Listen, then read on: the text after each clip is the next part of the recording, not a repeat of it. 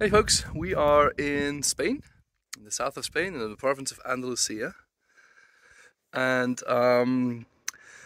many of the rocks here are limestone, and we are currently also in a limestone area. So behind me, that's limestone. One of the things you immediately see is those vertical lines that, especially over here, those form when rainwater falls on the rocks and starts to dissolve the limestone. As you know, limestone is a pretty easily dissolvable rock. And so you get those sort of drip lines. At the same time, you see the horizontal, much larger lines, I guess. And now I'm going to turn you around so you can see an entire landscape build up out of all those thousands of lines. I'm sure you can see it because I can see it right now.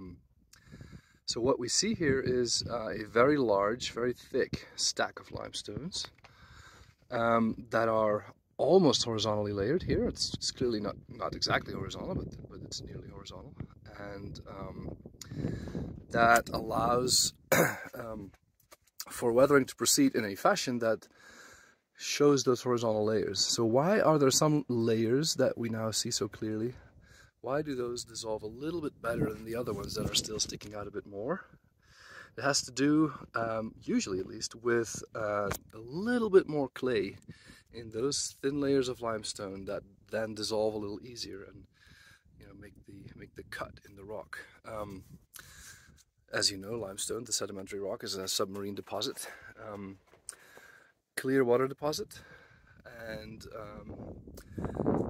occasionally there is a little bit more clay in that deposit, and when that solidifies, when that lithifies, becomes rock and then weathers, you'll find it weathering a little bit faster than the more pure limestones. So if we get that as a process, then the question is now one about history. Why do we have so many, and in some cases rather regular, over here especially, why do we so regularly have layers that have a little bit more clay versus layers that are more pure limestone? And the answer is global climate change. Not the kind that we're talking about these days, the human-caused climate change, but in these cases, these rocks are from Jurassic age.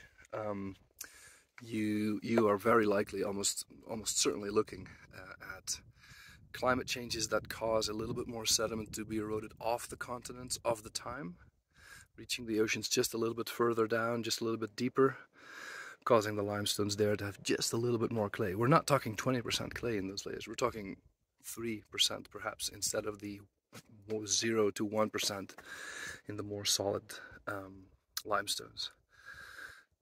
So through the ages, we've had periods where there was more sediment coming off the continents, more clay, I should say, sorry, and less clay, and more clay, and less clay, and more clay, and less clay. And I'm going to do this 30 times, so bear with me. More clay, less clay, more clay, etc.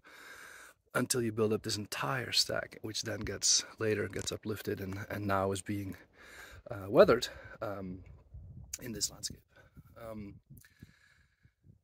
If you want a term that relates to this sort of cyclical climatic change that has happened clearly dozens of times here, you should look up Milankovitch cycles.